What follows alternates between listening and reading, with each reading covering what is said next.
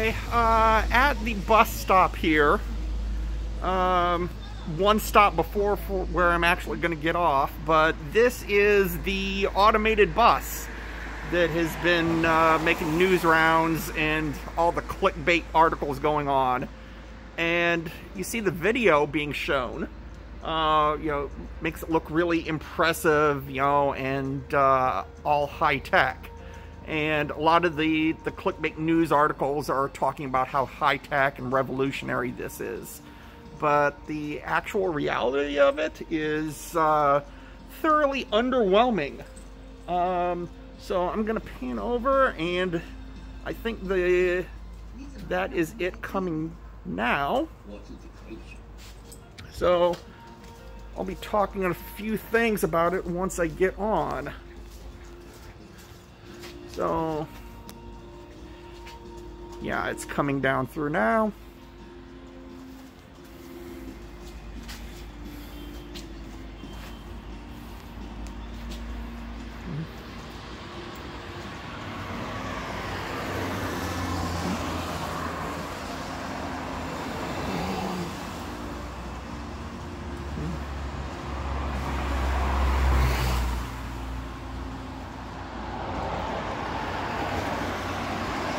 And here we go. Okay.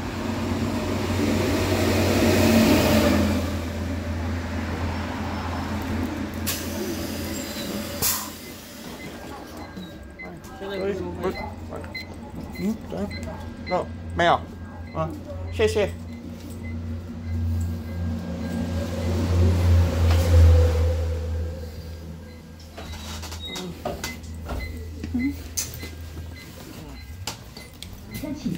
Yeah, so a few things to notice there. That, you know, getting on did not have to pay. First thing that you would notice that there actually is a driver, and he is driving the bus. So there is no automation going on whatsoever. Next thing to notice that we are in our own separate lane. There's a solid yellow line. So yes, we are on the street with other cars, but that's an illusion of sort, because we're in our own lane. We're in a BART lane, so there is no interaction with other traffic going on. Other thing to notice is that we are really going along at a snail's pace. It is just so incredibly slow. I mean, this is, you know, biking speed, not quite running speed. I mean, we're a little above running speed, but this is so extraordinarily slow. You saw a car just pass us there on the right. So combined with, you know, there actually being a driver, there being lane, and the no interaction with traffic. And you see we're passing the other station here now. We're sort of in the center lane. Haven't taken this route, so I'm curious to see. We're going to make the turn now. The fully autonomous bus, the short, like, you know, 5-meter long buses, the, well, not even that long, but the shorter buses that are supposed to be fully automated with no driver at all, they are, as near as I can tell, on a separate inner loop. We are going around on, you know, sort of a large loop around the financial district. And the way the financial district is laid out, the city planners, it's almost like a moat. There is a ring of, there's a lake-like ring going completely around the financial district, and then on the inside is like an artificial island where that's where I think the fully autonomous vehicles are.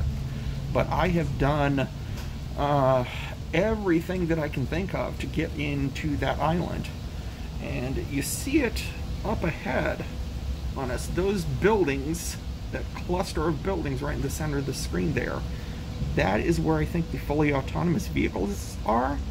but there's no input on that. I mean, I've tried to get into the roads. All the roads are barricaded off, and there's guards posted stopping foot traffic from coming onto the island.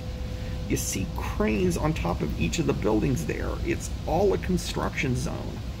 So if there is a fully autonomous vehicle, I mean, I am not aware of it. You know, and the area where I think the fully autonomous vehicle is still under construction and not open to the public yet. So that leaves only, the larger buses here, and if I can get the pan around to the back, so that is the bus. Here's the stop coming up for us.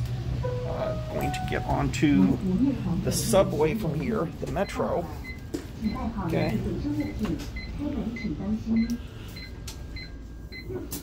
So, 谢谢你.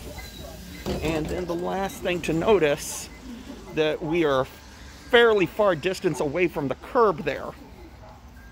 That the promotional videos show it going all the way up to the curb, but there was a substantial gap. There does not go directly from one to the other. And there the bus goes off to the distance. Claimed to be fully autonomous vehicle, but not really autonomous at all. And even if it was autonomous, it would be sadly disappointing.